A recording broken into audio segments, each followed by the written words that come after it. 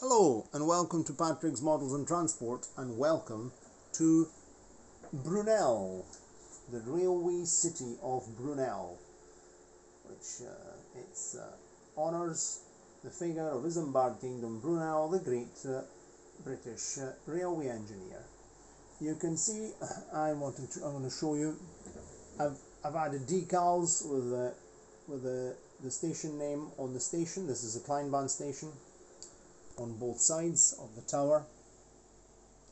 This station here, there was also another wing available. You could buy another wing to make this here the central tower. Of course, I wouldn't have space for such a thing, but you never know in future. I don't know, if I had a lot more space, I would quite like to make a bigger station anyway. Dreams are for free. Anyway, so I've added the station name here, also here. You can see on the front.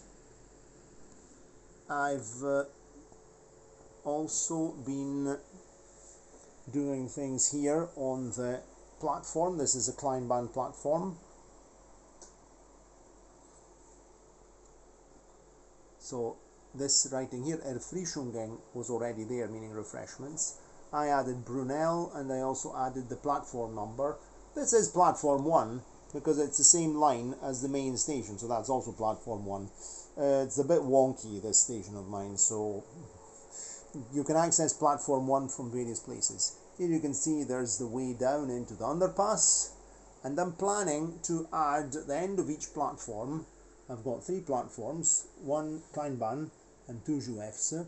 A sort of small kind of structure which will house a lift, because of course there are people that may have walking problems and they can't do the stairs, or they do the stairs with difficulty. I speak by experience. I mean, I do the stairs, but not as well as I used to. So I think on a model railway layout, it's also good to try make it as realistic as possible, even if it's totally imaginary by type of trains and languages and layouts. Anyway, here there's this small building here, which is Bar Café Brunel. So this is a styrene building I built to fill in this space at the end of the platform, because also there was an extra Christmas light bulb here, and I couldn't turn it into a street light because I had another one there. That's missing its cap. It's missing the shade. I have to glue that back on. So I made this, and I decided that this is a sort of trendy cafe, station cafe, where you can sit there, have a very nice cup of coffee, a cappuccino, slice of cake, cup of tea, whatever you want, and look at the trains going past. And here you just buy your refreshments. Here we have the railcar. The railcar is now complete, and I've also fitted the railway logo, the winged wheel, in printed paper format using glue and glaze. And what else can I tell you? Nothing much. I think we'll just let the train speak right now, and because the layout's out and about, and we've got plenty of time to run plenty of trains and do plenty of interesting things with it. I still have to add a house here and 2 houses there, 2 blocks. The water tower goes there. Some more cars and vehicles, because as you know, I love road vehicles, and so I have a vast collection, and I like my layout to be full of vehicles. I'm going to fit the container handling crane over there, and I'm planning to make a sort of level crossing something here, something very simple for the lorries to cross out of the picture. And what else was I going to tell you? I'm just going to put this extra light off because it's not required. Then water tower here. I'm planning to build a water crane here, and a coaling point as well for the steam locomotives.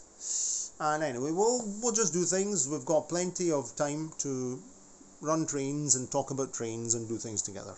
Okay, so first of all, we're going to have a quick shunt. What's wrong with you? Buffer lock. Yes, buffer lock. Okay.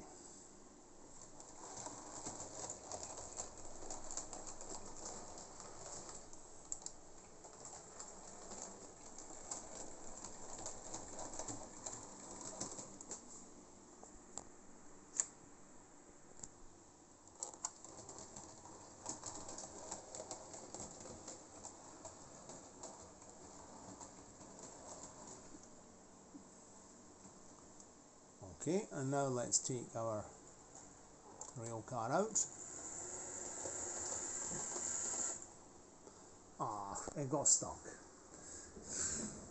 Don't let me down by getting stuck on points every time.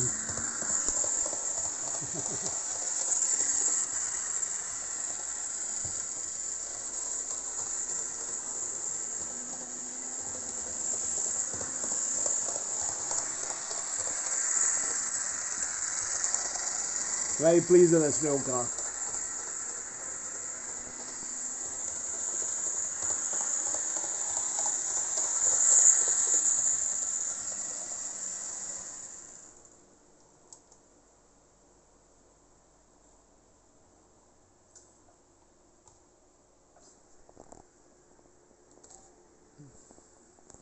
Found the dirty part. I've cleaned all the crank.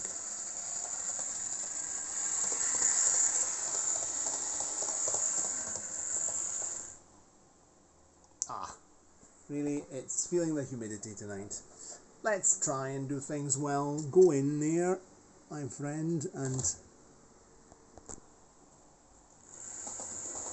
right. Okay, don't let us down.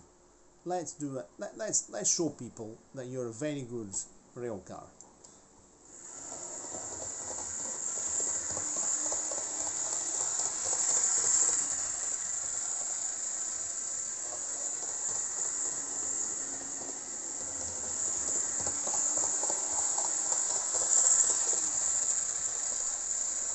I'm gradually working on the trailer car.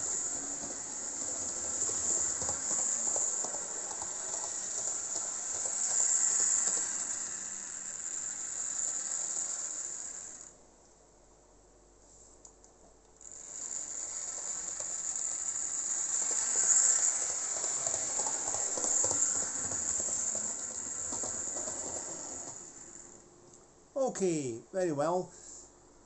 That's all for the moment. We'll be putting the Kleinbahn D120 through its paces with some heavy shunting. In one of the next videos, I have to take out some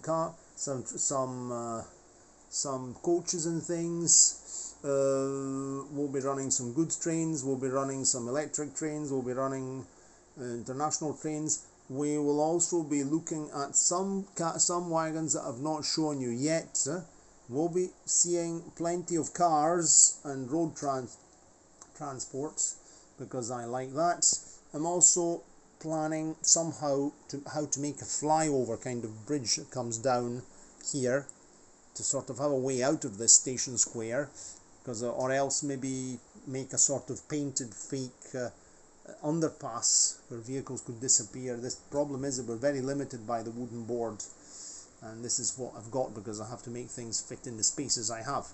Okay, very well. I hope you enjoy the channel. Sorry, I hope you do enjoy the channel as far as I remember.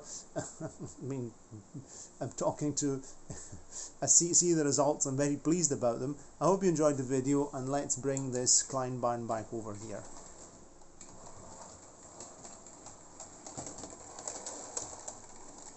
One thing I've noticed about this locomotive is that it likes before operating 100%, it needs a bit of running in. It always needs to sort of stretch its legs, and after you've run it a bit, then it won't stutter. It'll be a very, very good locomotive. It is a bit temperamental when you just start it. It's a bit saying, do I have to work? Why do I have to work? And things like that, you know, it's a bit like that. So it wants to be sort of, come on, let's go, it's like, you know, warm its muscles, and then after it will do everything you want. Okay, cheerio, and see you next time. Ciao, ciao.